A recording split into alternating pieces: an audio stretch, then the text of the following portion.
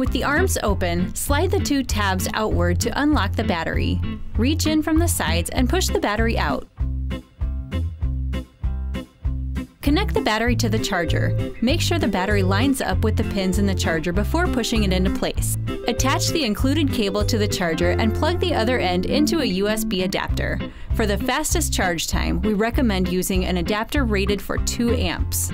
The LED will be solid while charging. When the battery is full, the LED will flash. After you're done charging your Flitt, always remove the battery and unplug the charger.